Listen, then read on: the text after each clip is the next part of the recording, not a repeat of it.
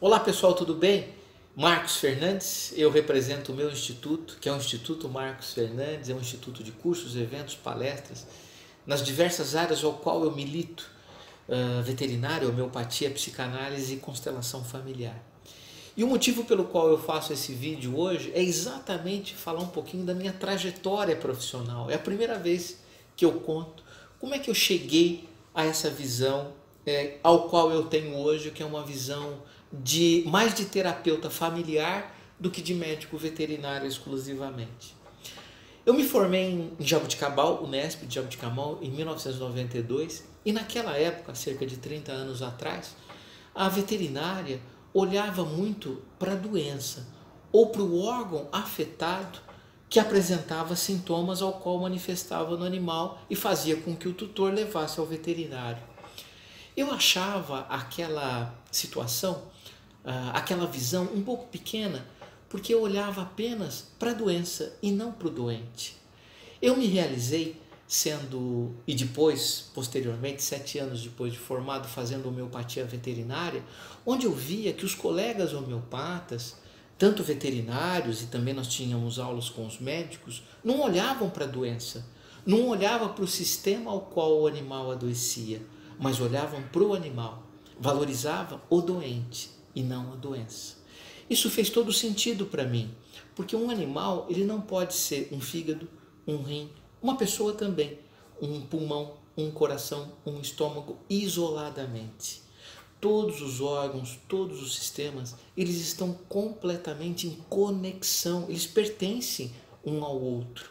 E mais, além de tudo isso, tanto os animais quanto as pessoas, elas estão ligadas ao sistema mental, ao sistema emocional, ao sistema espiritual, e aí vai. Só que isso já também não me bastava. Eu percebia ao longo do tempo de clínica, que sempre trabalhei na área clínica, que os animais tinham muitas coisas dos seus donos, dos seus tutores. Às vezes eu dava um diagnóstico de diabetes, a pessoa dizia assim para mim: nossa, meu marido é diabético. Às vezes eu dava um diagnóstico de câncer, a pessoa falava assim: nossa, mas lá na minha família 3 pessoas tiveram essa doença. Dava um diagnóstico de problema de coluna, a pessoa falava: nossa, eu tenho muita dor nas costas. Enfim, eu achava aquilo muito interessante, lúdico inicialmente, era muito engraçado ver o cara de um focinho do outro, que inclusive esse foi depois o tema do meu livro.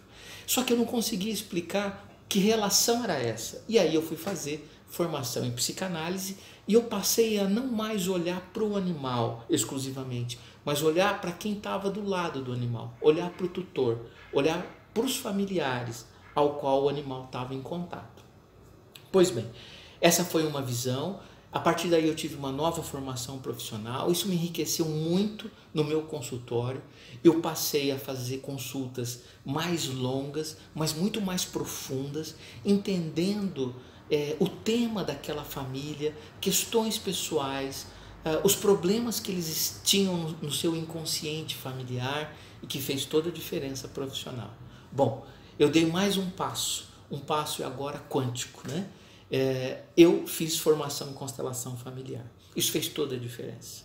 A partir daí, eu passei não mais olhar para o órgão doente, não mais olhar para o paciente como um todo, segundo a visão homeopática, não mais olhar para quem estava do lado, que era o tutor, mas eu passei a olhar para o sistema familiar ao qual o animal estava inserido.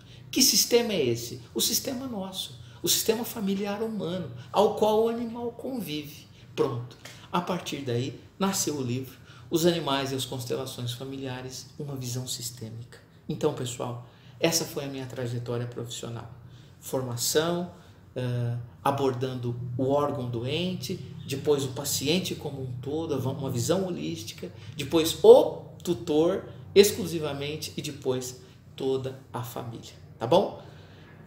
Não sei agora o que virá nos próximos anos, mas até hoje essa foi a minha formação profissional, e é por isso que hoje eu tenho essa visão de terapeuta familiar, muito mais do que exclusivamente médico veterinário. Eu entro na família através da porta do animal e a partir daí eu entendo dinâmicas que estão nessa família e que fazem com que o animal adoeçam ou que fazem com que o animal se mantenha doente. Tá bom? Dúvidas? É só entrar em contato comigo. 0 operadora 11 9 9639 0089. Um grande abraço e até lá. Tchau, tchau.